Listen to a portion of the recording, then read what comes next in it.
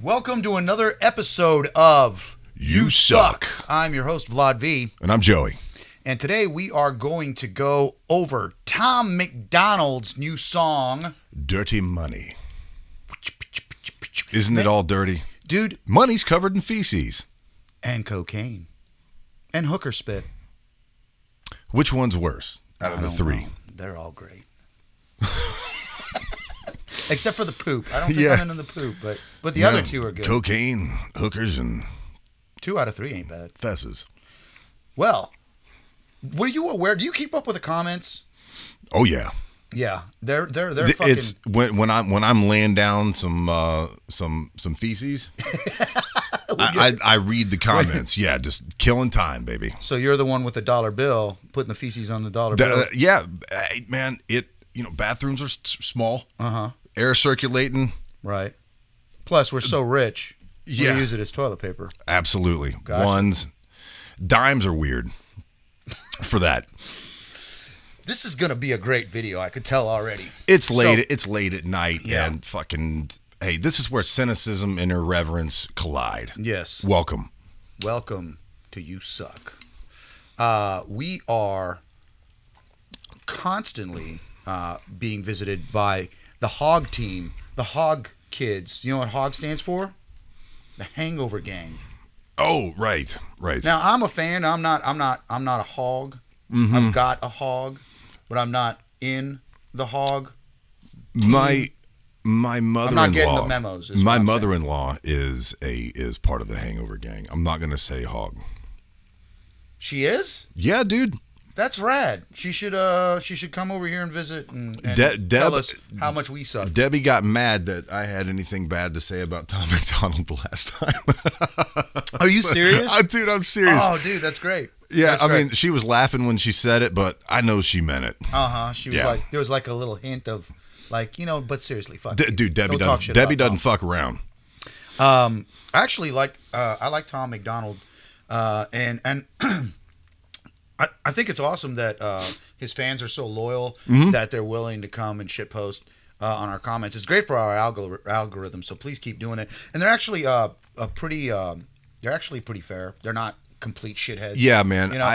Most of them. Right. I mean, you got your shitheads no matter what you do, but we're shitheads, so we can't really. Can't really talk, you know what I mean? But I thought a lot of them were fair. They're like, nah, this is not his best song. Like, this is a good song, but it's not his best song. That was a lot of the comments.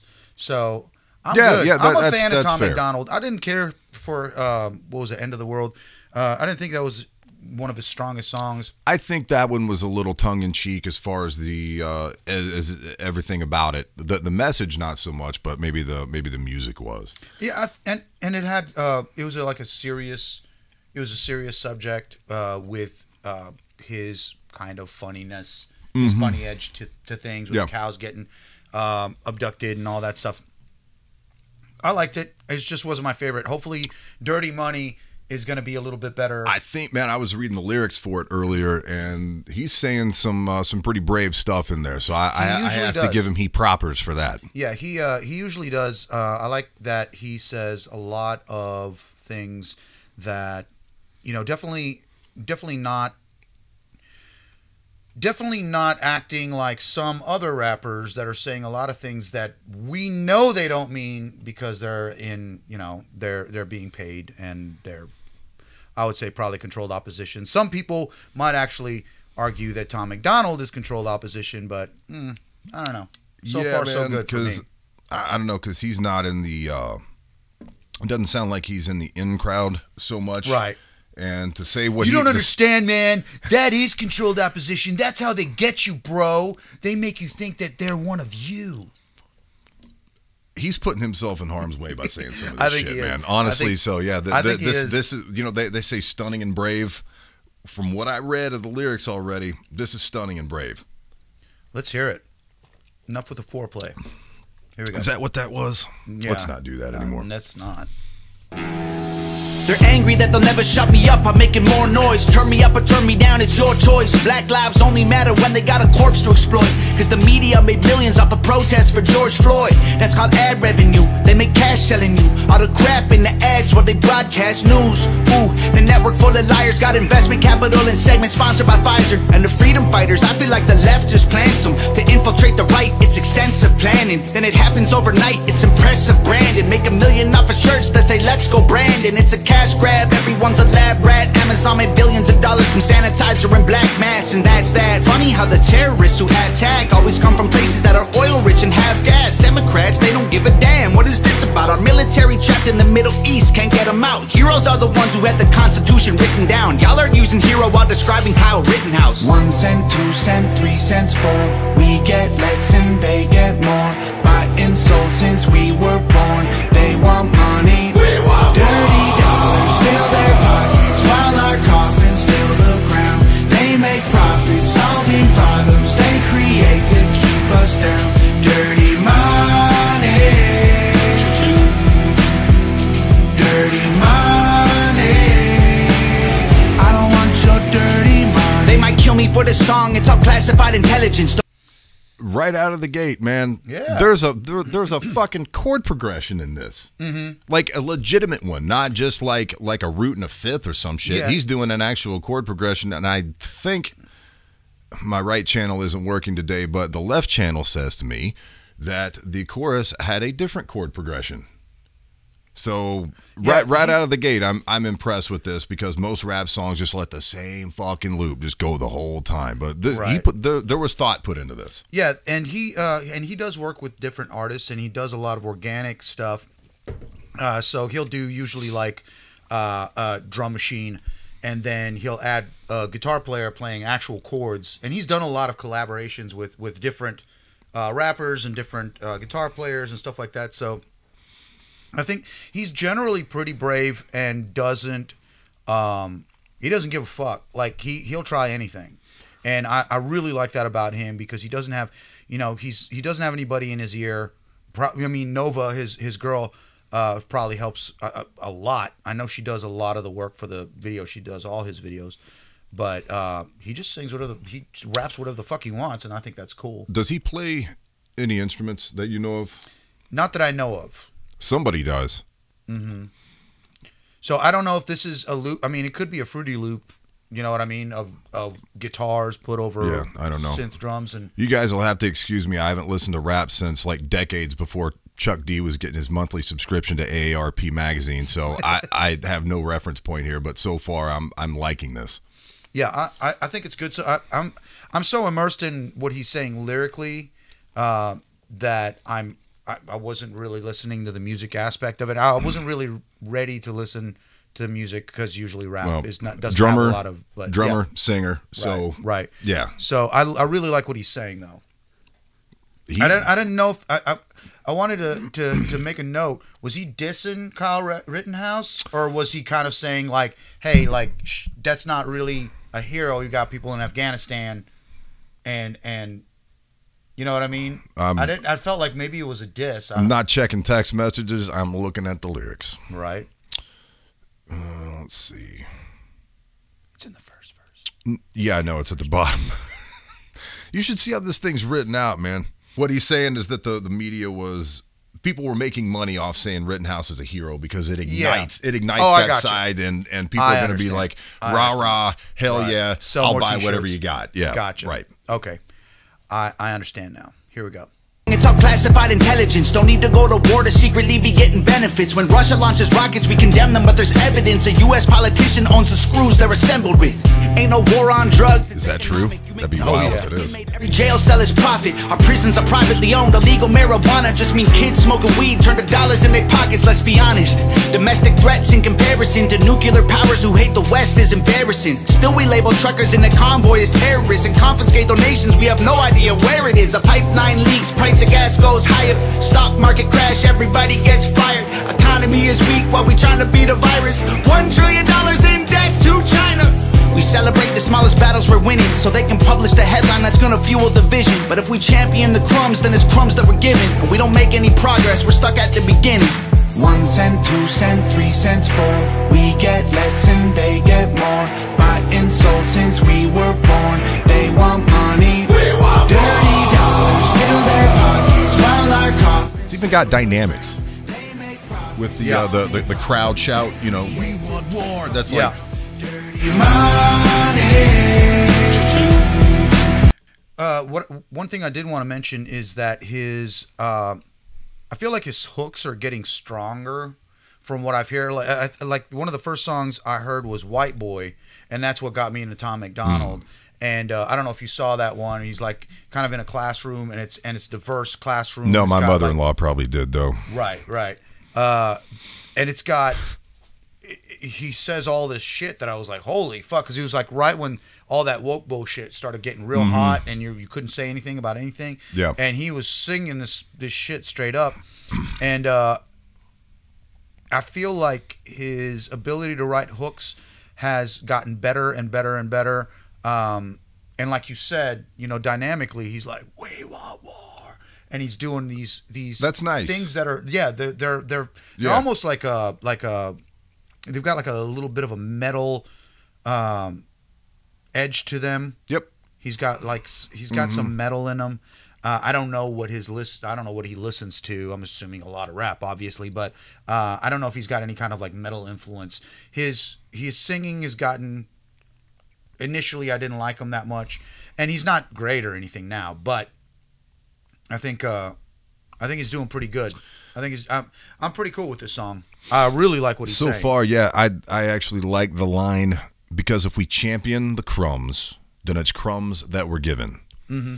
Yeah, I thought that was really good. Yeah, I thought that was good. That was well spoken. It's basically saying that if you're gonna exalt the lowest common denominator, then you're just gonna keep getting more of that. Absolutely. Perfect. Yeah, well, I mean, perfectly said. When you feed stray cats, you get more stray cats. You know what I mean? Yeah. And next thing you know, you can't afford to feed them, and now you've created a fucking disaster. Mm-hmm. Right?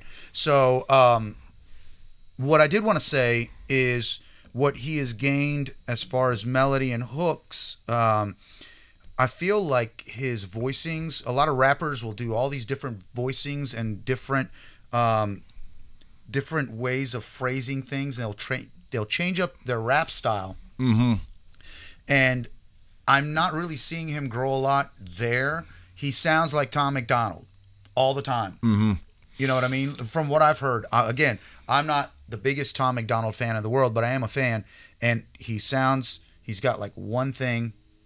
He's fucking great at injecting like fast like one-liners that encapsulate a really profound idea. Has he doing that, stacking that shit? But you were listening to it, the lyrics maybe a little bit more than me, at least like the cadence of them. Did he throw any like triplet stuff in there yet? Not really. Like I'm not hearing anything. The Yeah. I haven't heard any of that yet. And that's my biggest grievance, is that I want to hear him. I want to hear different voicings. I want to hear him like kind of blast through raps and then do these little triplets and stuff like that.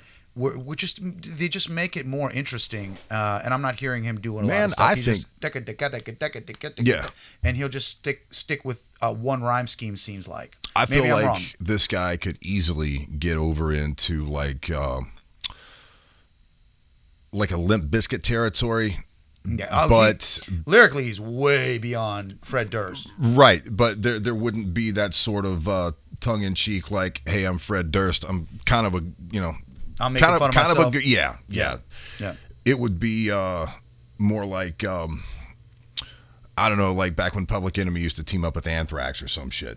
Mm-hmm. Actually, do you remember that song "She Watched Channel Zero"? That Public Enemy tune that was the Slayer riff, the Slayer riff on a loop. Rapping over top of that. Yeah.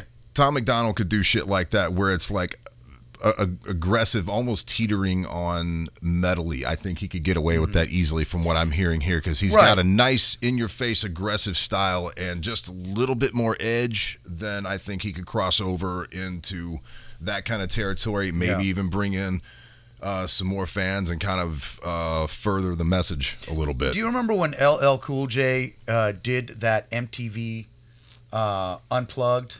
Where he actually, that was cool shit. Yeah. And that's what I think Tom MacDonald would be.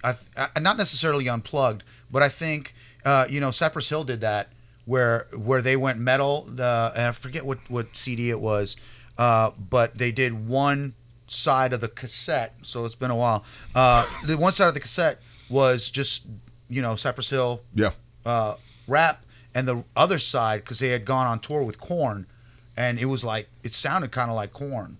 The and chorus, it was them rapping over it. It was fucking badass. The chorus is getting in that direction, and if there's one genre out there that could use a kick in the ass away from the left side, it would be metal. Good Lord. I would love to see a revival of new metal, and I guess it would be called new metal. Oh man, I don't know if I could stomach another one of those. What? Should we? Let's finish the fucking. Let's finish it. New metal. Don't hate.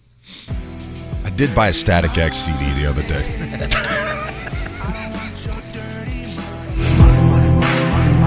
Not enough soap to scrub, it's soaked in blood. It's all about the money, money, money, money. I like this part. We make a buck, they take from us. It's all about the money, money, money, money, money.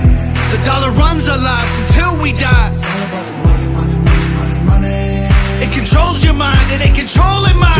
$30 fill their pockets while It was a bridge. It was. Solving problems they create to keep us down. Dirty money. Dirty money. I don't want your dirty money. All right, I'm with it. Well Word. done. Well done.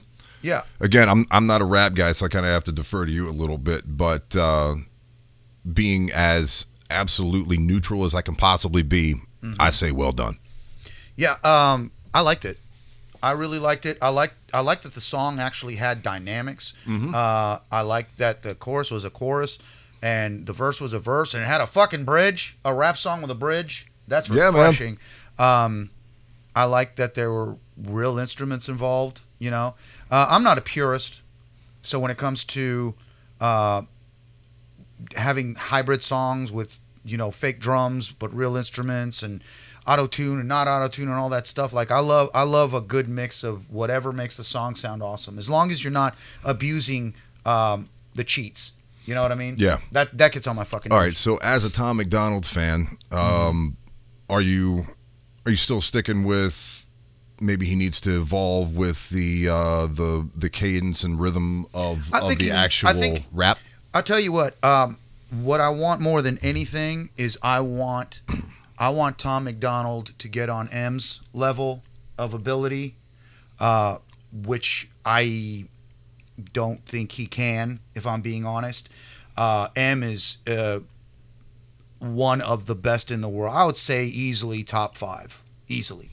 You know, Busta Rhymes, when he does his little blast raps, I don't know if that's what they're called. I'm sure it's a better phrasing than that, but it's a better term than that. But this really fast rapping, it sounds the same. I've listened to all these different versions of people doing these insanely fast raps, tongue twisters and stuff like that, and no one's touched Eminem, because he not only can do it fast, but he'll fucking throw weird shit in there that changes the timing, and he'll start backbeating his timing and stuff. It's insane, and I can't stand Eminem because he's just turned into like this psychotic woke idiot. You know what I mean? Like he went really? But I mean, he's a sellout in that way because he used to talk about, I mean, like, take 7 kids, put them all in line at an AK revolver and another 9. Like, he's talking about fucking being one of the shooters at Columbine, and then he's fucking preaching gun control. Like, fuck that. So I don't like hypocrisy, and it's like, if you're going to be one thing, you know, don't flip to the other side. I'm sure I'm going to get lots of Eminem fans that are going to hate on me for that, but I don't give a fuck, because that's hypocritical as fuck. And the shit that he's talked about in the past that was so controversial, and then he flipped on and preached against, you know what I mean, because he's backed up by all these like private interests, blah blah blah, whatever. My point is that it would be really nice if Tom MacDonald would be the counterbalance to that, and would catch up ability wise to be like, nah, motherfucker, let me set you straight. And ultimately, and I know Tom wants this, but ultimately he's been trying to bait M into a rap battle for a while. You know what I mean? Like a kind of like a beef. And it's funny because the way Tom does it, is he'll do it. Like, I totally respect Eminem, but I don't like some of the things that he's saying, and he's even said that he's being a hypocrite before, and he's been trying to bait him and kind of poking fun at him, but he's good. Tom is really fucking funny about it because he does it in a way where he's still like, it's not mean spirited, like us, you know, and again, I still totally respect Eminem's ability, but his mentality is I'm not into it, and I don't want to listen to it. But I want to listen to somebody that's that talented, and I wish Tom MacDonald was that guy. Maybe Eminem fell into like the Mike Tyson trap, where the people that he was surrounded by after he got famous were his eventual downfall, as far as his perspective. It has a lot to do with that. There's this whole thing that I don't want to go too far down the rabbit hole. Yeah, we're already 20 minutes. But if you remember when rap went from being like fun and you had all kinds of rap groups like Arrested Development that were like positive, and overnight it all went to gangster rap. I remember the Fat Boys. Do you remember the Fat Boys? Oh yeah. Yeah, man.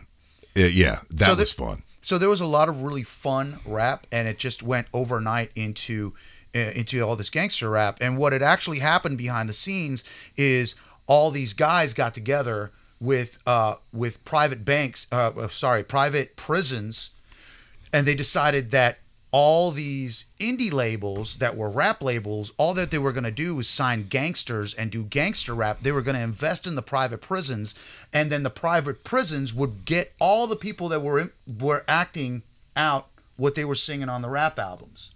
So all these private interests is where M is coming from.